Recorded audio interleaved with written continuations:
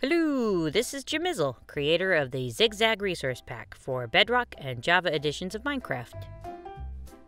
I was working my way through the Caves and Cliffs update when I realized it was kinda time for an updated tutorial of how I texture my entities, since a lot has changed since the last time I posted a video on it.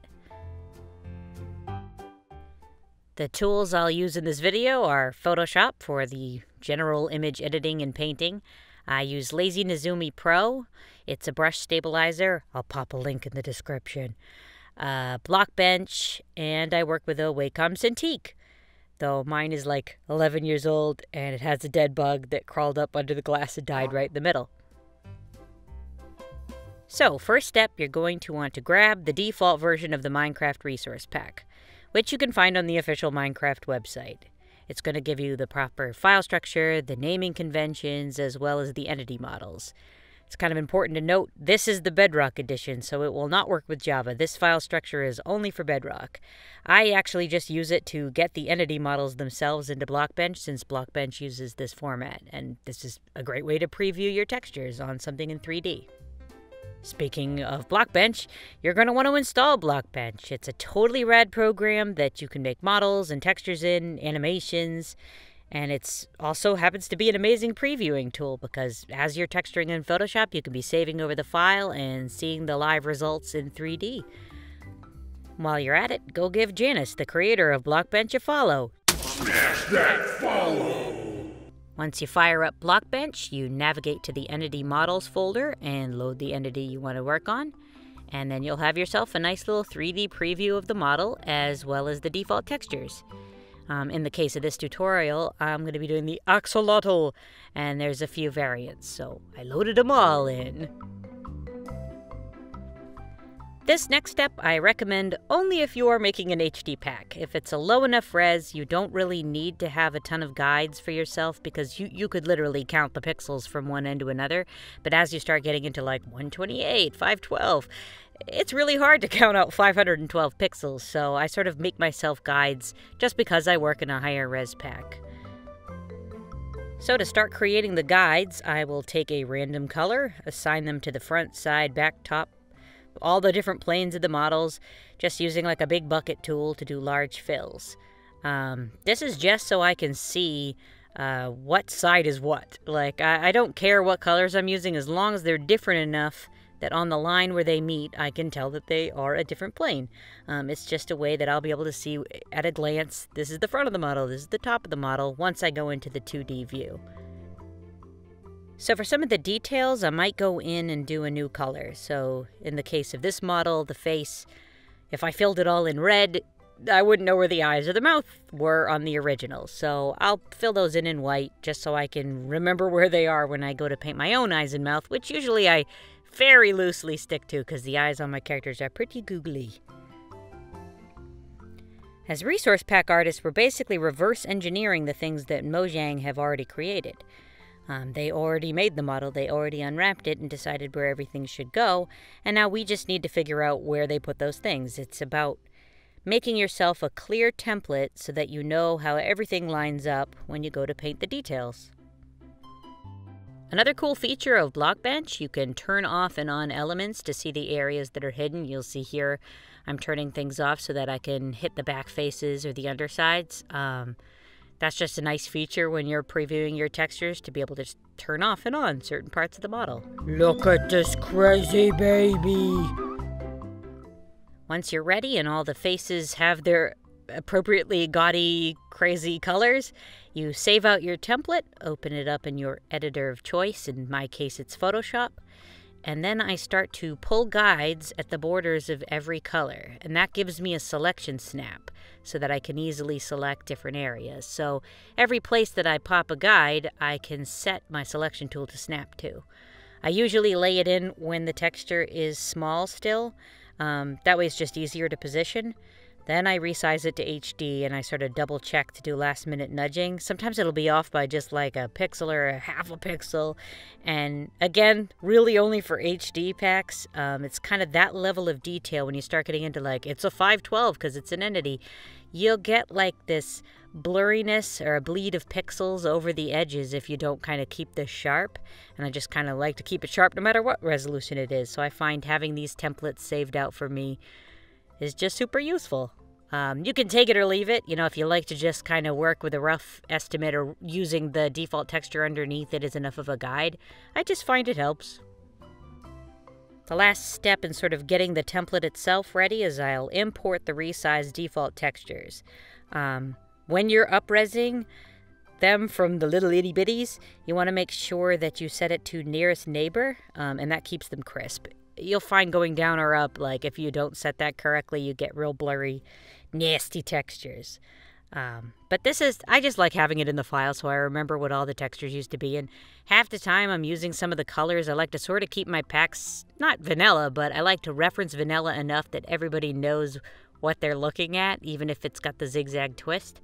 So I like to keep a reference of whatever the original was to see if I feel like taking it too far off model or if I'd like to keep it close. The next step I do is super important. I grab a bunch of reference images. I pop on over to Google, type in axolotl, see what I get. You'll get much fresher ideas this way if you're looking at the real animal and interpreting it from that.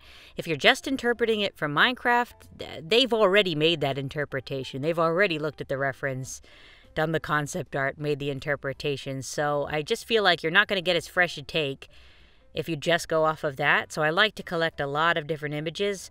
I am blurring out the ref because I don't have the rights to those images in a video. But the things to look for is just different angles, different colors, patterns, textures. If it's something that makes me laugh, I've got some pretty stupid axolotl expressions that I just loaded up. Sometimes I'll even reference my own pack. Like I'll just type it into Google and see what the updates I've given before just to see what some of my entities look like as a vibe. I'm like, okay, are they all pretty, are the smaller creatures all have dots for eyes and the bigger creatures have like the more googly eyes? So I'll try to reference my own pack where I can just so I'm keeping things consistent with the other stuff I've already done. I also like to visit the Minecraft wikis and read about the entity or the block I'm going to work on. I check like the behaviors, I see how the textures are used. Oftentimes when you're making a texture pack or a resource pack, you don't get to play a lot of Minecraft. It's like a sad thing that most of your time is spent actually making the textures. So you don't get as much time to really get in the game and see how things work. So I find it helpful to go check and see how things work. I'll even go look up like the latest YouTube videos of like people playing whatever just came out. So I could kind of keep up to date just listening to other people get to play it. I especially like to check the wiki if I'm working on a crafted item because you can incorporate their ingredients in as like part of the look of it. Like if it takes two different things, I like to have the final look like it took those two things, just so it feels more satisfying to craft. Whee! Let's go! Yay! So, with your brain meat full of fresh ideas and info and a second monitor stuffed with ref, you can now start on the real texturing. ZigZag Style Guide time! Disclaimer, this is just a bunch of rules I made for myself. It's not right or wrong, it is just a series of constraints that give zigzag consistency. If you make your own rules, you'll find your own style that way. So I could have made a smooth, glossy texture that's pretty realistic and have consistent, soft shading, but no! That's not zigzag.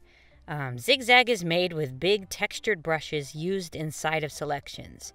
So the selection tool holds the edge so that it's nice and clean, but the insides are painterly. So for a sphere, I leave a certain amount of chunkiness to it, and I make sure to keep the brush big. I basically use the biggest brush I can get away with, and I have a rad set of brushes that I sort of collected over the years, different projects at work, at home, and they make big, messy textures. And also they blend well with pen pressure, so I like to use ones that are sort of messy and kind of overlap each other as I press harder or softer. And that way I can get a painterly look pretty easily, pretty fast, without having to kind of go in and use the selection over and over and over again. The selection tool features very heavily since, as I said, it's like the only way to get a clean edge with such a big brush. I've had some people try to help me on ZigZag, and when they get in there to actually try to replicate the style, you're not sure how that brush is making that style because it's so big you can't like draw a line with it. It's just for filling. The other basic ZigZag rule is that I use a lot of angles. I like to have a lot of non-parallel lines. That's sort of where the name of the pack comes from. Everything zigzags. Get it? So, I will make a selection on a tilt for things like stones or bricks. Like, you'll see this shape a lot, this sort of square with like an inset off-kilter bevel to it. Getting down to business, I got my reference as well as a layer of the original texture below it. I start to draw with the selection tool. So I'll pick a selection. In this case, I started with the frills, and I'll sort of fill in the colors. I'm actually just dropping it, just straight eyedropping it, and then doing a little bit of tweakage from the original. I like the color of this axolotl, and I'm going to use it. I just kind of tweak it, the saturations a bit. I'll use the lock transparency button on the layer. I use that one a lot too, so it's all selection tool, and then once I've got my selection and I've filled it once, I'll lock the transparency and do the shading that way, so I don't have to keep selecting it over and over again. I'll use the layer itself as a selection. And that's kind of how I find the forms I like with the shading. Once it's locked, I can just kind of get in there and pick the highlights out and the shadows. This is a good time to also mention I use a brush stabilizer called Lazy Nezumi Pro. I think I mentioned it at the beginning of the video, but it's a great way to get smooth selections even when your hand isn't as steady. A long time ago, I was having an error with my version of Photoshop and my version of my Cintiq where I was getting like this stepped kind of... It was like a shoelace effect on every line I was doing. It would like end in this little jitter, and the only thing that fixed it was Lazy Nezumi Pro. So I will shill this product to the end of my days. It's great just as like rulers and guides, and it's a totally useful tool for Photoshop. It's awesome, and the dev is really awesome. They update a lot, and there's tons of new features every time. I'll pop a link in the description for that as well. You'll see a lot I'm using the guides to snap when I need to select areas to fill or delete. This is where those guides come in handy on an HD pack. You can see I'm using it to define the edges I want and then just filling in like big chunks of color. Or I'll use it to delete a section. So if something's going over an edge into another box, I can just snap a little selection to it and delete where it's going over. One thing I'm always constantly doing is checking 3D to 2D, so I'll bring it between Photoshop and Blockbench. It's easy if you keep naming it the same thing, it'll keep reloading in. I'll save out a new PNG, check the edits in 3D to see what's working or what's not. Here you can see that I decided the bottom frilly-gilly looks weird, because the way it's connected, it's kind of coming off the bottom. It's not really like matching up with the face. So I do a trick here where I pick a color in Blockbench that's just like completely different from what I'm working on and just use it as a guide, draw it in 3D so I can see where it actually hits the head. That's hard to visualize in Photoshop for me, so I like to do this kind of stuff in Blockbench where I'll just kind of make myself a guide, and then that way I can go back into Photoshop with my nice smooth brush and just follow that guide. It's pretty rough. It usually always lines up pretty well. I decided it would look better in this case angled down. Some of the reference that I was looking at kind of had they kind of stick out in all different directions, so I wanted to have that one angled differently. It's also at this point I realized I wanted each axolotl to have its own gill arrangement because I'm a glutton for pain. And if they're going to have different gills, why not just have different faces, right? I can't justify doing like 5 different guys if they're all going to look like a color tint of the other one, so I'm gonna do 5 different expressions. We'll just do one in this video, but and I opted to do this one with like little cute closed eyes. You can see I'm using the guides to select the heads, just the head area, shade under the cheeks and around the face. I'll add highlights to just get some depth, but again, like the biggest brush, and I'm not allowed to do any smooth surface shading. Like there has to be a little bit of chunkiness.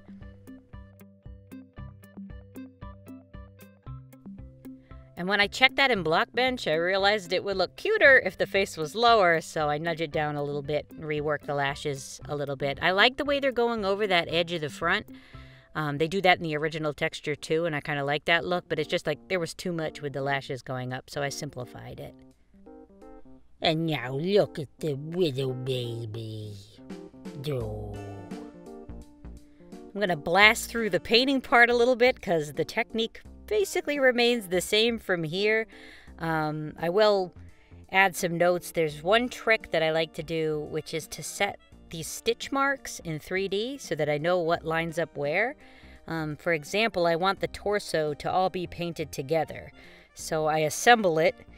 I basically go into Blockbench and set up these little stitch guides so I know where everything actually stitches together, export that back into Photoshop, and then once I know where it aligns, I copy-paste it together into one chunk, and then I work on it, paint on it all in one piece.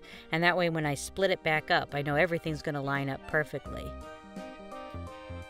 I did the same trick for the tail element. I made those little stitchy marks in Blockbench just to see where that lined up. You can see like all I have to do is copy and paste it to the side. You'll notice that at first I fudged up that top frill line. I didn't make it thick enough so it didn't line up to the top of the back, so I sort of thickened that up. And I work on it all in one piece. So that way the tail is just one smooth curved line, and then I just kind of cap it. That way I just know it's going to line up. That's why I use that weird little stitch. Just it's another product of me not being the original one that unwrapped it, so I have to sort of reverse how they had put it together initially. I took advantage of this being an HD pack, and I added a little cut in the detail to get some waviness at the top of that frill along the back. That's something that it doesn't translate as well in a lower pack, so, you know, I try to add those little HD details because I know it'll look good. For the little dangly legs, I kept them pretty simple. The idea is that maybe per axolotl, the pose might change a little bit on the variants.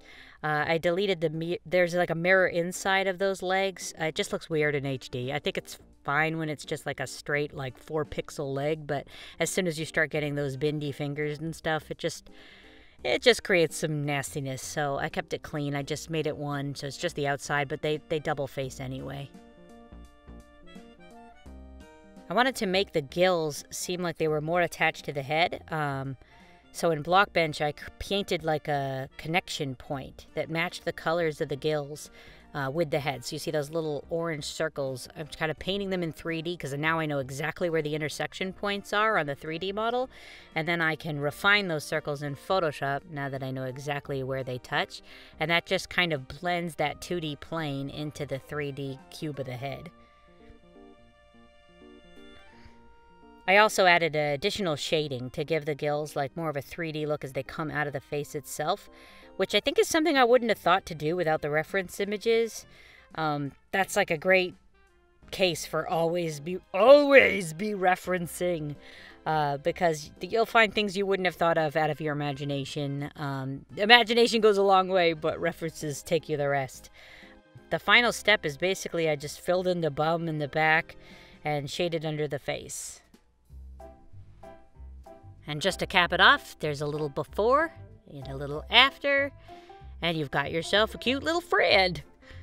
And I might make another video if people want to see a time-lapse of the other designs. I was planning on doing the other variants next, and I'm thinking like different frills, different faces, and different little dangly legs. So hit me up in the comments if that kind of interests you as a video. I might just do it on one of my streams or post the images later, but if people want to see sort of how those got painted out, I can do that as well. And if people want more tutorial videos, just shout out suggestions for what you'd like to learn. Thinking tiling textures might be a good one to do next if it interests people. So that's it for now, folks. And I'm going to be chipping away at cliffs and caves and hopefully have an update for the pack itself soon. And thanks for watching.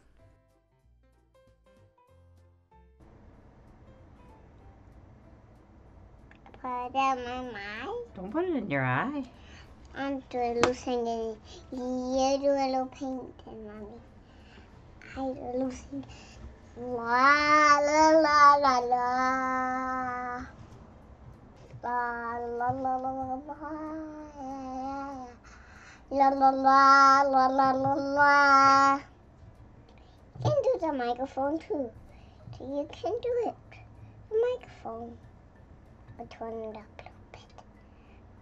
Axolotl.